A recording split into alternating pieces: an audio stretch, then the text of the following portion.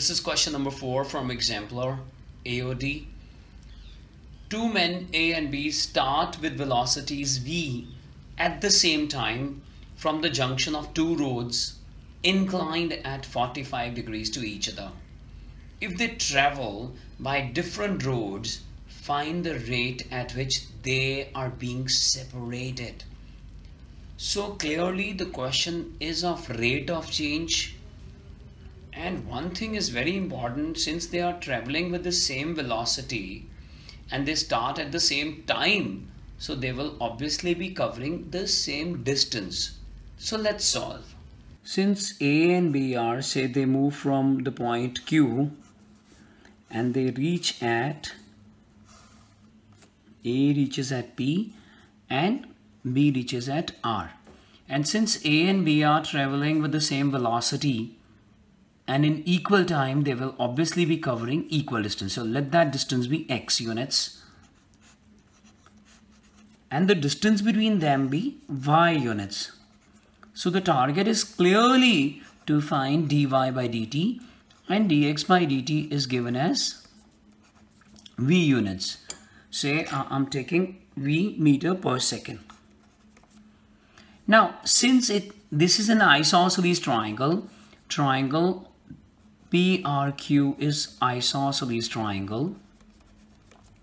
Therefore, if we drop a perpendicular, that is say QM, then this will also be a median, because in an isosceles triangle, the median is the altitude to the base. Therefore, angle MQR will be 45 by 2 degrees. Since the angle between them be 45 degrees. Therefore, the angle MQR be 45 by 2 degrees. And this is 90 degrees. So we concentrate on triangle MRQ. So there are two things. What is sine 45 by 2 degrees? That is MR upon QR. MR is simply y upon 2 and QR is x.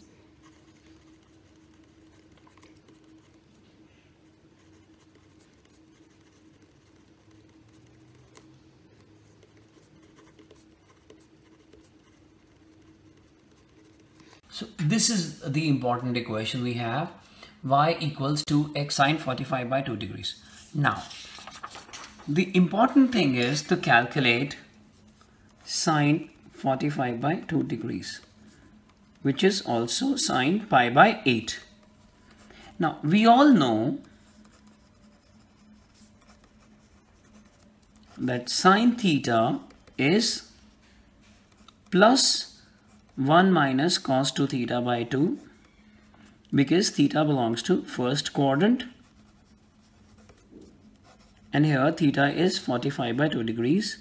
So this is equal to 1 minus cos 45 degrees upon 2. Now putting the value of sine 45 degrees upon 2.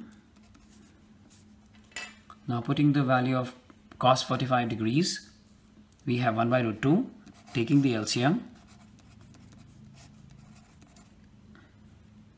And then further rationalizing it with root 2.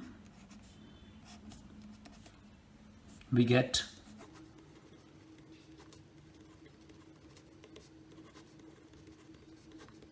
by 2.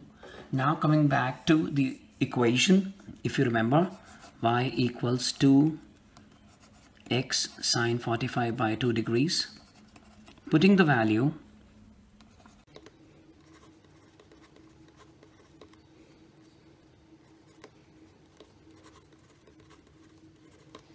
and now differentiating with respect to time,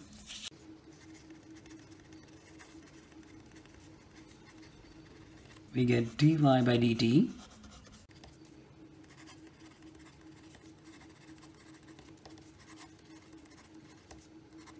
and since dx by dt is v, so we get that they are being separated by under root of 2 minus root 2 into v. Meter per second are simply units. Thank you.